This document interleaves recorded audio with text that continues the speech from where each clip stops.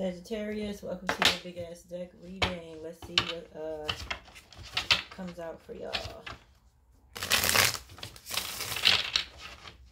Sagittarius.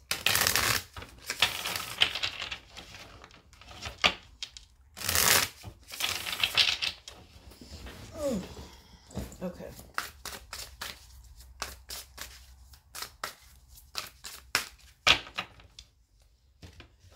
Okay, let's see. 10 of Pentacles. 7 of Cups in reverse. 4 of Pentacles in reverse. 4 of Swords. Okay, so you could have been making a decision. I want my family. I want the house, the car, the kids, the dog. But I gotta let something go first before I can do that. Might be 3 people you gotta let go of. Some of y'all are afraid that some of y'all are afraid that you might not be satisfied in a relationship and you might move on, and you could be feeling this way, or your person could feel this way. Like they can't satisfy you, and you might mess around and move on, and be about the money.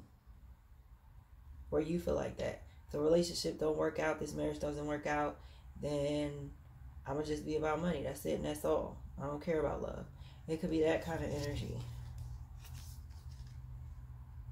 You've been through one too many karmic cycles, Sagittarius, and it's definitely time for you to walk away from everything that you've been avoiding. You don't want to fight. You don't want to argue, and I understand that. You don't speak on whatever issues that you have. I don't know what kind of Sagittarius this is, but you don't speak on everything that you have a problem with, and now it's time for you to make a decision. You're definitely taking a pause and letting go of stagnation in your life. Moving forward. No fighting, no arguing, no none of that. Y'all used to using y'all fists. That's about to change. You ain't about that no more. You're letting go of the fears and the worries and all of that. And you'll be able to be more successful and victorious in life once you do that. Yeah, see, you're starting to gain a lot of mental clarity because you've been unhappy for quite some time. And you know that in order for you to be happy, you got to be honest with yourself. You got to be honest with your person. And you haven't been honest. You've been lying to yourself all this time. There's somebody around you that's not willing to change or fears change.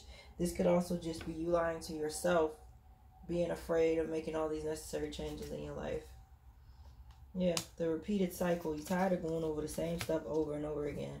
It's time to move the ego out the way, and it's time for you to actually listen to that epiphany coming through to you, seeing things differently and taking that leap of faith.